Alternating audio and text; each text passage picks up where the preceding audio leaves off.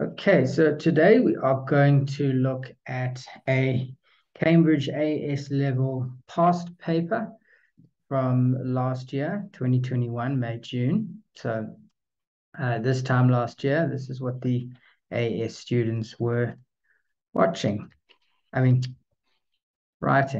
So let's just jump in straight into it. First question. All right, so what we have here is a calculus question. The reason I know that is as soon as I see this symbol here, I know that's calculus, right? Because that means F dash means the slope. Okay. So when I do these memos, I'm not just going to do the answers. I'm obviously going to explain things as we go, because the idea is that at the end, you don't want to just be able to do this specific question. You want to do any type of question that you might get involving calculus. So we'll just go through concepts within the question itself. Okay, so they have told us that we have an equation y equals f of x. Now we don't know f of x, but they've told us f dash of x, which is the slope. Now, normally what they do is they show us f of x, and then we have to work out the slope. Here, they've done it the other way around. So what do we do when we need to work out the opposite of the slope? In other words, go backwards from, so if we were to work out the slope, remember we differentiate or find the derivative. Okay. Here, we are given the derivative. So the derivative is given, therefore we need to work backwards. So we need to do the opposite of the derivative. We need to do the opposite of finding the slope. And the opposite of finding the slope is to integrate. Okay. So remember, when we want to find the slope, we differentiate.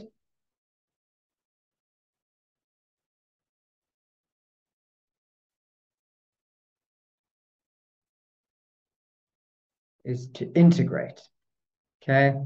So sort of differentiate is integrate. So this is what we need to do in this question, because they want us to find f of x. Okay, so what I want you to do now is to actually go ahead of me and start doing it yourself if you already know. So start doing it, and hopefully at the end of it, we'll get the same answer. So what we're going to do is, remember, we've got this integration sign. So we're going to integrate f dash of x. So that's what integrate means. And so that's to say integrate. And what is my f dash of x? It's this 6x squared minus 8x squared. Okay, so now to integrate something simple like this, we need to do the power rule. The power rule. So let's refresh ourselves on the power rule.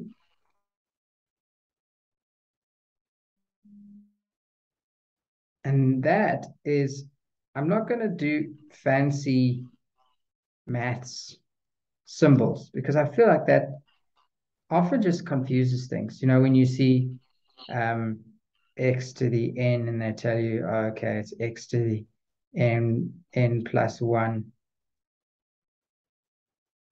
over n plus 1. So that's what you do, right? But that's confusing. Let's rather say that what we do is we add 1 to the exponent, and then we divide by what our new exponent is. Okay, so we add 1 to the exponent first, and then we divide by that exponent. So what I want to do is just tidy this up a little bit, because 8 over x squared, we see the exponent is at the bottom. Okay, so we need to take it to the top to use this power rule. And so we have x. And what happens when 2 goes to the top?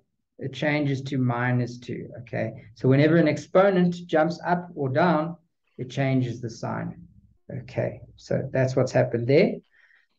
We should all know this from our GCSEs. Now, we have to integrate that. So I'm going to keep the integration sign. Now I'm going to integrate. And so I'm going to add 1 to the exponent. So x2 becomes x3. The 6, I can just leave as usual. And then I divide by that 3. Okay, I'm going to go through that again.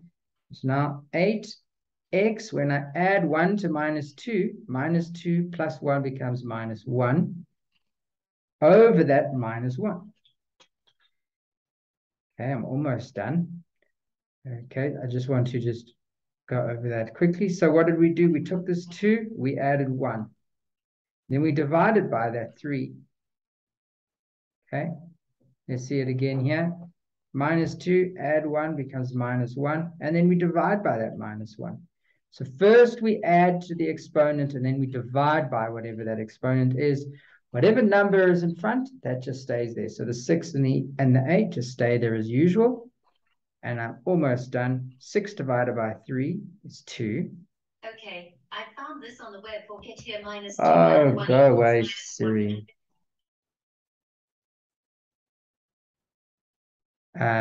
2x cubed plus, because a minus and a minus is a plus. So this here makes a plus. So that's, just be careful of that. Plus 8x to the minus 1. Now I can leave it like that, or I could make it 8 over x, because remember x to the minus 1 is, if we take this x to the bottom, it becomes x to the plus 1, right? And we don't write the 1 because it's a ghost 1. Because the default exponent on any number is 1, right? So like 9, we don't write 9 to the 1, we just write 9. Of course, 9 squared, we would write 9 squared. So when you see a number like 9 or x, you know that it has an exponent of 1, which we don't write the 1. Okay, so that's the first question. The second question says, wow, is that only? Oh, that's a nice, easy first question. Okay, so I'm going to stop there, and I'm going to start a new video for question 2. So just make sure you subscribe so you get the answer to the next questions.